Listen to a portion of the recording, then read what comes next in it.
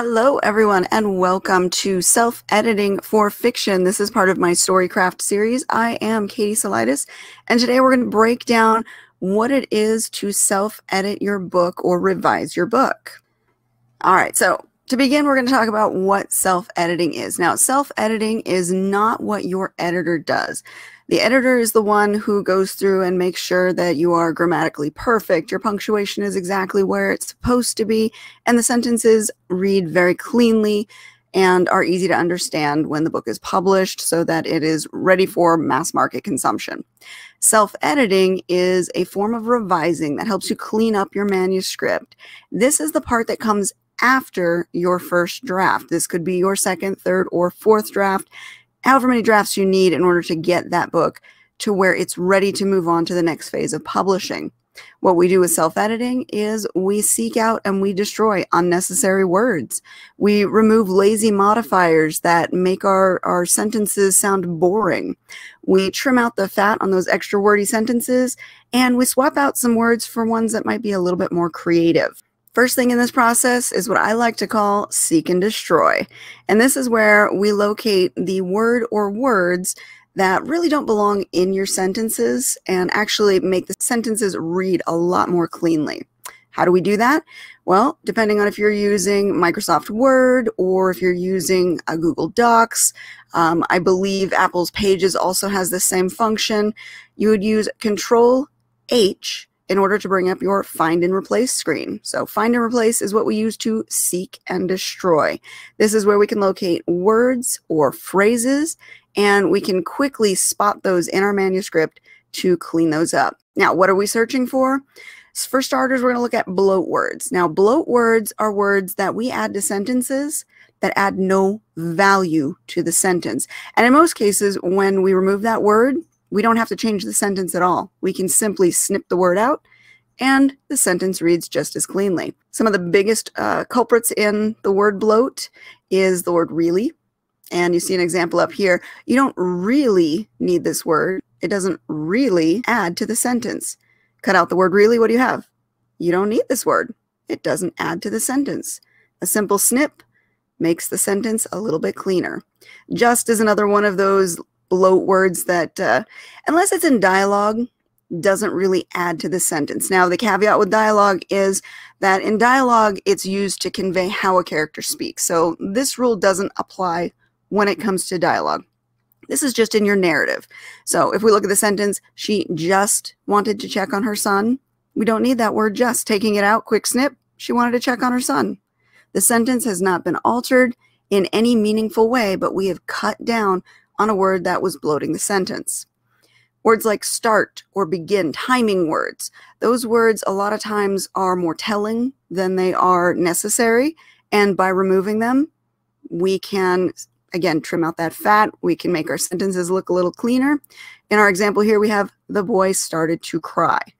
With a quick snip, the boy cried becomes a little more active. Now, if you want to take that a little bit further and revise that sentence, you could say a fat tear streamed down the boy's face. Now we know that the boy is crying, but we've got a better visual to go along with that. So in this self-editing process, in this revising process, what we're doing is making our words clearer. We are making our sentences better. Let's look again at that word really. Now, this is an example from one of my short stories. I'm giving you a real world example so you can see, yes, I make these mistakes. And when I go through and I do my self-editing, these are the things I actually look for. So in this one-page snippet here, you can see that I have 4 uses of the word really. Let's go through and see if they need to be there, if we can snip them out. In example number 1, Aiden will be a great leader, and I could have time to really consider what is being asked of me. Does really belong in there? I'll leave that one for you to decide. In the next example and in the following example, which we're going to touch on echoes a little bit later, we have I really did not like the sound of that. Does really need to be in there? I'll leave that up to you. Do we cut or do we keep? Last example on this one, that was really the biggest concern I had. Again, do we cut it or do we keep it? Is it necessary in these sentences? And this is what you're going to ask yourself as you're going through the self-editing process. Take a look for these bloat words and see if you really need them or not. Moving on. Let's look at another one of the bloat words, just. Just again, one of the biggest culprits. We've got 4 more examples for you. Boos, and yes, that is the name of a cat. That was the name of a cat, rest in peace, who I did own, and so she was immortalized in words. But here we go. Example 1. Boos began to paw at the fresh glop of regurgitated fur, as if trying to cover up the mess that she had just made. Do we cut or do we keep? Does just need to be in there? If we take it out, is it going to make a difference in the sentence? Example number 2. She bent down and showed Boos the mess she had made, as if the cat could understand that it had just ruined her evening. Do we cut or do we keep? Does it really need to be in that sentence? Number 3, we will just have to improvise. Do we cut or keep? Without the just in there, we will have to improvise. Does that sound better? Does that sound more active? I leave it up to you. These are the questions you ask when you're going through self-editing. Does this word really need to be there? And example number 4, she was a collector, and not just high-priced stilettos either. Do we cut or do we keep? Now, in these instances, you're not always going to cut, but in the self-editing process, you are making the determination. Is my writing as clear as possible? Is the sentence reading the best way it could possibly read? That is what the self-editing process teaches us. Next, we move on to lazy modifiers. And the reason we call them lazy is because they could be better. We could find other ways of saying something. We just threw in the first word that we thought would fit in there. And the biggest culprit of those is very. Now, this list that you see on the screen here is not a complete list. For a full alternate word list, I do have that available in my book, Just Edit and Write the Damn Book, and that is available on Amazon. But let's go through this real quick. So very is used when we want to emphasize something, right? We have very amusing, very bad, very boring, very busy. We use very without even thinking about it, and that's what makes it a lazy modifier. Instead of saying we are very happy, we could say we're ecstatic, elated, joyful. Instead of being very annoyed, we could be aggravated. We could be frustrated. We don't need the word very if we use a better word. So by going through your manuscript, and again, using that find and replace function, search for the word very, and then go to your alternate word list and see, is there a better word I could have used that makes that sentence more impactful, more powerful, without having to use that word very, without having to lean on it. Another way we get lazy is we tell people using filtering words. We tell them what the character is thinking, feeling, hearing, seeing, touching, tasting, instead of giving them the experience of what they are going through. And when we write, we are trying to convey through a character's eyes. So if the character is experiencing that, instead of telling the reader that the character is experiencing something, why don't we help the reader experience it with them? And to do that, we can't just simply remove a word. We can't search and destroy these out. What we need to do is search them out, and we need to restructure. We need to find a better sensory word. So let's look at a few examples of better sensory words. We're going to talk about sounds right now. And I want you to read these sentences and see what you could fill in the blanks in order to give us the sound without telling us that somebody is hearing the sound. And on the left-hand side here, again, this isn't a full sensory word list. This is just an example sensory word list for you. In my book, there is quite a few different lists available, so you definitely want to check that out. But let's look here at our first example. My cat always chooses midnight for his playtime. I've gotten used to the random blank and blank as he performs what can only be described as feline gymnastics. What could we fit in there? We could use crashes and bangs to show that the cat is bumping into things or knocking things over. We could use the chimes if the cat's running into something like a wind chime and making it tinkle in the air. So using those sensory words, giving us something to tell us what something is sounding like, gives us the experience. And that's what we want the reader to have, is the experience of being there with the character. So fill in the blanks exactly as you would like to. Let's move on to the next sentence. After having children, you become numb to blank and blank. The only time to be concerned is when there's blank. So any mothers out there or fathers who are used to the sounds that kids make when they're just out of eyesight, you know, there's a lot of crashing, a lot of banging, a lot of screaming, a lot of clatter. There's a lot of noisy words we could be throwing into this sentence to really give that feeling of what kind of sounds that this is trying to convey. What sounds would you put in there? Fill in the blanks yourself and see what you come up with. Play with it a little. Give yourself a few different words to fit into those blanks. And you'll see as you get into the habit of replacing these sensory words with better ones, that when you go through your self-editing process, it becomes a little more natural. Let's do another example here. We're going to do smells this time. So again, you're going to see on the side here, there's a list of unpleasant smells. Now, I do have a list of pleasant smells as well, but for now, let's just focus on some of the unpleasant ones as we fill in the blank. Again, we're not using the word smell in the sentence. We're going to use a describing word for that smell. So the overpowering blank of blank floated on the breeze and made my nose crinkle. So the overpowering fetid stench, the nauseating odor of bile. You can come up with a lot of really nasty, disgusting words that you can fit into these blanks without saying it stunk, and make sure you're writing a lot more impactful. The teenager's room. How many of us have teenagers out there? The teenager's room, blank of blank, so bad I thought someone might have died in there. I'm sure we can all understand that one if we've ever dealt with teenagers, especially teenage boys. So it could be a sour stench that smells of rotting eggs, you know, food that has been going bad on the end table that they left there next to their bed, you know, something nasty and stinky, pungent odors. We can really fill in the blanks with some of these nasty words and make that sentence really pop. And that's, again, that's what we're trying to do here. Let's do another example. We're going to do a word swap, this time using tactile words. So touch, the sense of touch. What does something feel like when you touch it? Is it abrasive? Does it grate at your skin? Is it silky and luxurious?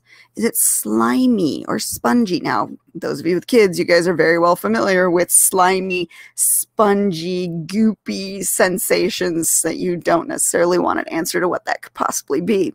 So use that, lean into that. I reached my hand into the bag and touched something blank. Did you touch something moist? Did you touch something soft, squishy, velvety, bubbly? Fill in the blanks with what word you want to put in there and play around with it. Again, the words that you choose are going to have an impact on the sentence and the way that your readers are going to read these sentences. So you can really help guide them through your own word choice. Let's try an example again here. No wonder the dress cost a fortune. The blank fabric the designer used was so blank. The luxurious fabric, the lacy fabric. What kind of fabric are we talking about? Use that tactile sense. The lacy fabric the designer used was so what? What would you put in there? Would it be fluffy? Would it be itchy? Would it be limp, stiff, scratchy? What does lace feel like in your fingertips? What would you put there? One more here. We're going to swap out the word walk now, because that's another one that we tend to use. It becomes the lazy modifier. We just throw walk in everywhere when we're talking about movement. But we don't need to always use walk. We can describe how somebody is moving instead of just saying they walked across the room. So after breaking my leg, I had to blank around. Are you hobbling around? Are you lumbering around? Are you limping? How are you moving with a broken leg? Example number 2. I blank across the room quietly, not wanting to wake anyone up. How would you move across the room silently? Would you tiptoe? Would you skulk across the room? Would you pussyfoot across the room? Depending on how you want to convey that movement, you can change the word in multiple ways and create that impactful sentence. And that's exactly what we want to do. We want to create the impact for the reader. We want them to really experience with our character what is going on. And that is exactly what we're talking about in this self-editing process, making it clearer, making it easier for the reader. Next up, we want to trim the fat. And this is one of my favorite areas when it comes to self-editing. When we're trimming the fat, a lot of times we're talking about echoes. And I am just as guilty of this as the next person. We have crutch words. We have words that we lean on all the time, the comfortable words that we use. And when we use these words over and over, we're creating an echo. And if you think about like a record player, and you've got that record going, and there's a scratch. One scratch doesn't really make a big difference. But if that needle continues to hit the scratch over and over and over and over, you notice that scratch, and it becomes very apparent, and it pulls you out of the music that you're listening to because the scratch is now all you can hear. That is what an echo is to your reader. When they see the same word or the same sound or a similar word over and over and over, they start to notice that word, and it pulls them out of being in experience with the character. We don't want to do that. So we have a couple different types of echoes that we look for. The obvious echo, as the example up here shows, is repeating the same word in a very, very close proximity to the first use. So the room was a small child's bedroom. And yes, this is obvious. For example, I'm doing this to let you see what it looks like in a small space. When you're looking at it in your manuscript, it's going to be a little harder to spot, but you can still do it. So here we have the room repeated twice. Now, I didn't repeat room as a single word twice, but I used that root, room, twice. Room and bedroom. In the same sentence, you hear it. Next example, damn, he was smooth. And with looks to match, now, she couldn't fall for the smooth talking. So here we have a couple of different sentences, but they're short sentences, and we have the word smooth being repeated very close to itself. It starts to become noticeable that you could have put a better word in there. You could have changed it, and the note or the echo of smooth would not be there. It would not be, why are we repeating this word? It wouldn't stick in the back of your mind. Next one, we protect magic and the community of magical beings. Again, using magic twice in one sentence. These are obvious echoes. Again, when you're looking at your manuscript as a whole, the echoes aren't always going to be that close together.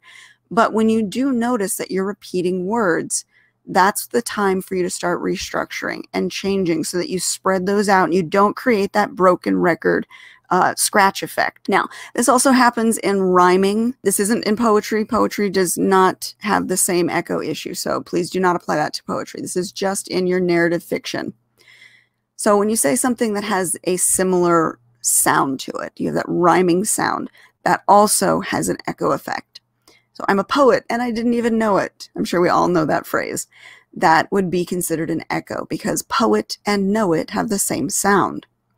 At first, he was unknown, but now he's totally in the zone. Again, same sound repeated very close together becomes an echo. One more time. He gets a prize if he tries. Same sound, very close together. It becomes very noticeable. And the more you do this, the more it's going to feel like you're being repetitive. You're saying the same thing over and over, and that makes your writing feel a little less polished.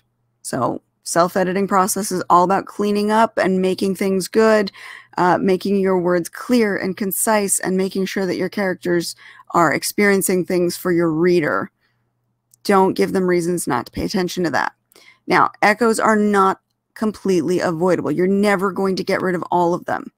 But when you start to notice them and you can actively space them out, you won't interrupt the cadence of your work.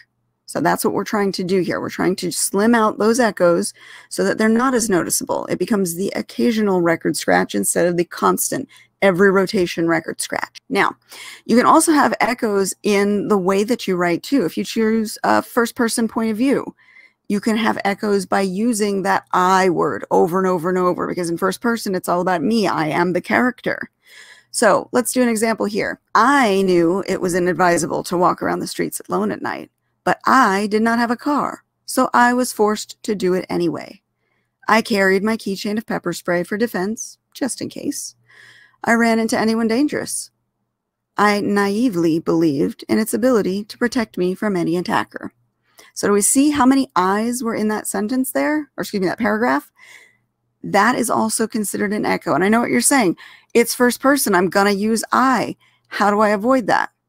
Well, the tip here is when you're writing in first person to actively tell yourself, I need at least a sentence gap between my eyes.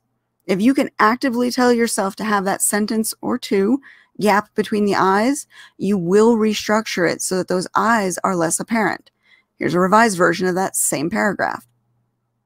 It was inadvisable to walk the streets alone at night. I knew this, but didn't have a car, so there was no other choice. For defense, I carried a keychain of pepper spray, naively believing in its ability to protect me from any attacker.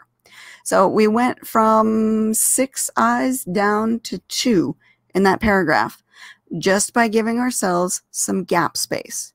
And that's just actively telling yourself, okay, let me look for the eyes. Let me make sure I've got a gap between my eyes. That's all you have to do there. Let's look at it in third person, because third person, we end up running into the he, she echo. So let's look at an example here. Third person. Sasha downed her drink. She winced as the liquid burned her throat. A warmth was building in her stomach. 2 shots down in less than 20 minutes. She knew she needed to pace herself, or this night wasn't going to go very far. She knew tequila was dangerous. She'd heard stories of people doing crazy things when they drank a little too much of it. She made a quick mental note not to have another drink for a while. So we see all the she's. She. We got 1, 2, 3, 4, 5, 6 in a small paragraph. How do we revise it? Again, by telling yourself to actively space out the gaps between she. So in the revised, we're going to use her name a little bit more. We're going to kind of space out the name and she just to kind of break it up a little. Sasha downed her drink, wincing as the liquid burned the back of her throat. A warmth slowly built in her stomach. 2 shots down in less than 20 minutes. She needed to pace herself, or this night wouldn't go very far. Tequila was a dangerous alcohol. She'd heard stories of the crazy things that people had done after drinking too much. Setting the glass down, she made a mental note not to have another drink for a while. So we cut that 6 she's down to 3. We didn't have to repeat her name too many times there. I think we only have 1 use of her name in that paragraph. That's a huge trim down from the 6 that we had in the previous paragraph. Actively giving yourself that space is going to do that, and that's something you do in your revising process that helps trim out that echo. Now, crutch words I mentioned at the very beginning. Crutch words are the words that are comfortable to us. They're the ones that we lean on, the ones that we throw in without even thinking of it. But when we overuse crutch words, they become an echo. So we kind of need to have a list going as we write, and especially as we go and we reread what we've written. You'll notice it a lot when you're actively rereading something that you've used a word over and over and over. And when you notice that there is a word that you continue to use over again, that's your crutch word. Write it down. Because when you're done with your first draft and you're ready to move on to the next, you can do the search and destroy, looking for that word and finding ways to remove it. And whether that's just removing the word, like with really and just, or whether that's restructuring the sentence so that you don't need to use that word, creating that space, that gap space between the uses of that word, because we are going to use the crutch words more than anything else. But we don't have to always put them tightly packed together. So this list here, just like with the previous ones I gave you, this isn't a complete list, but it's to give you a good start on the words that are most commonly used and leaned on as a crutch in our writing. And you can go through and use that search and destroy and find the word and see what you want to do with it. You're going to come up with your own. One of the books that I edit, right now I'm editing a series, and in that series, every time the door is shut or opened, the character shoves it. And that's become their crutch. They're always shoving a door open or shoving a door closed. So that is the crutch that they use. And I mark it down so that the author knows, hey, this is a crutch that you're overusing. When you go back through, along with the edits I'm giving you, you need to look for the usage of shoved. That is your crutch. Find ways to describe closing a door without having to shove it all the time. And you don't always have to tell everyone how you open or close a door unless it's important. So sometimes it's a quick snip. You don't need to shove the door open. You can just open the door. So again, use this list as a baseline. Start going through your manuscript and figure out what your crutches are and keep those on list. That way, when you go through and do your self-editing, you'll be able to find them and spot them and get rid of them. The next thing, along with crutches, is redundancy. And a lot of this has to do with colloquialism, but we have a tendency when we write to throw in comfortable phrases. And a lot of times those comfortable phrases are actually redundant, meaning doublespeak. You're not needing to spell it out the way that you are. One word will do instead of two, like advanced warning. Well, a warning is advanced. So it's ahead of the trouble. You don't need to say advanced warning. You can just say warning. Collaborate together. That's another one of my favorites. And I'm guilty of that one. But when you are collaborating with someone else together. You don't need to say that. You can just say, we collaborated. Close proximity. That is a personal crutch of mine. I say it all the time, and I am trying to smack my hand every time I do it and stop. Because close proximity, again, if you are close, that is proximity to the thing that you're close to. You don't need to say both. Basic essentials, another one. The basic things that you need are the essentials. You don't need to repeat them. Speaking of repeat again. If you are repeating something, you are saying it again. You don't need to say it, repeat again. You can say, I repeated. So going through and looking at the list of redundancies and getting rid of those is going to help tighten up your sentences. It's going to make your sentences read a lot more cleanly. It's not going to waste extra words and bloat your manuscript with unnecessary things. And a lot of times we find when it's our first manuscript especially, we go too far into descriptions. We say too much for fear that the reader's not going to understand us. The thing is, and you learn this as you go along, being clear and concise will actually go a lot further than trying to over-explain yourself. And sometimes giving just a little bit is exactly what the reader needs to be able to imagine the rest. So doing this self-editing process and really trimming down the fat by getting rid of echoes and redundancies makes your work cleaner, clearer, and a lot easier for the reader to just dive right into.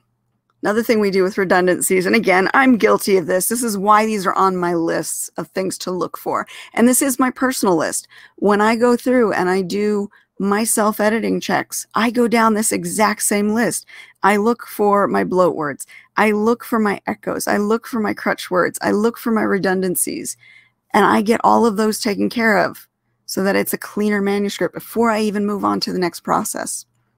Now, in the acronym world, there are a lot of acronyms that we use that we are redundant because we don't remember what the acronym stands for. And so a lot of times ATM machine is one of the biggest ones. Again, I use this and I'm smacking my hand every time I do it, which is why it's on my list.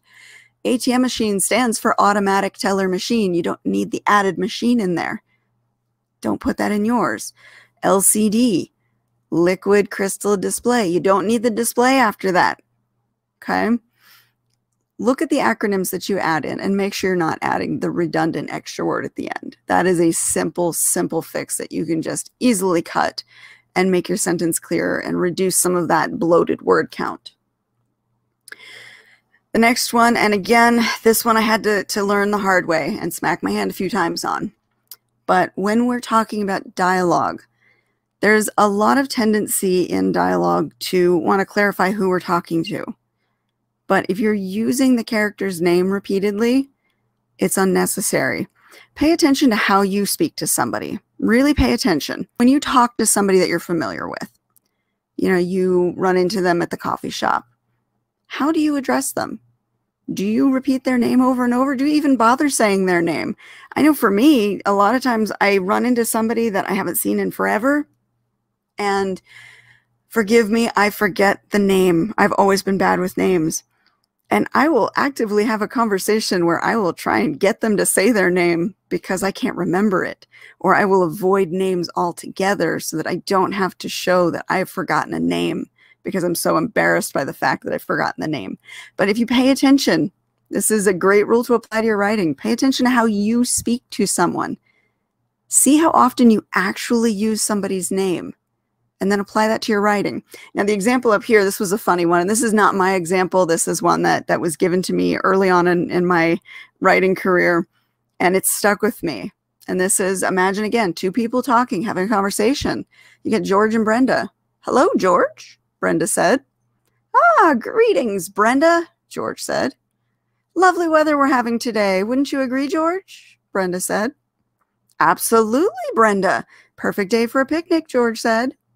Smashing idea, George, Brenda said. See how silly that sounds? Constantly repeating the name over and over and over. We don't need that. So keep that example in your mind when you're writing dialogue. And when you're tempted to use that character's name in your dialogue, ask yourself, if I was having this conversation, would I actually say the character's name? 9 times out of 10, you won't. Now, there are some caveats on that. If it is professional setting and you need to address somebody by their professional name, usually with a title, absolutely do it once.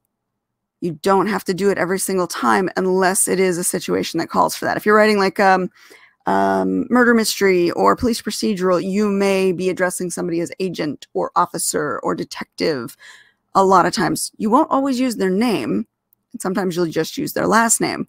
But in those cases, yes, it is more acceptable to have the name there in the dialogue. But if it's just everyday conversation between two people, you don't. 9 times out of 10, you do not. So keep that in mind. Now, the other caveat on that one is if there are more than 2 people talking and you need to direct a specific line of dialogue to a specific person, then yes, use their name. But this one's used sparingly. And only in those circumstances where you need to call that character's attention to the dialogue being spoken. So if you got a group setting and you, hey, George over here, he's the one that said this, you're going to use his name. But if you're just having a conversation between those people, usually it's the dialogue tag that will tell you who is speaking, and it's a group setting, so they're all speaking together. Use that very, very sparingly. All right. That is the basics to our self-editing. Now, if you notice, self-editing is not the same as editing. We're not going after the grammar, the punctuation, all the stuff that your editor will do. This is trimming the fat. This is clarifying your sentences. This is getting rid of bloat words, unnecessary, lazy modifiers, all that stuff that makes your work sound a little bit over bloated, a little bit harder to understand, or that is more telling than showing. Self-editing for you is cleaning up the manuscript so it is ready to move on to that editor, because you always, always, always hire an editor if you are self-publishing. You always need that professional set of eyes to look over and make sure that you're following all of the grammar rules, the style rules, whether that be CMOS or AP style.